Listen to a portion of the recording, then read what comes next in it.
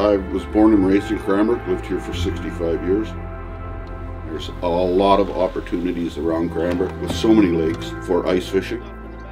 When I'm out fishing or just enjoying nature, it's just really peaceful to be out there and soaking in everything that you see around you, and just, it's not even really about catching fish, it's more just about being out in nature and having a peaceful day out there.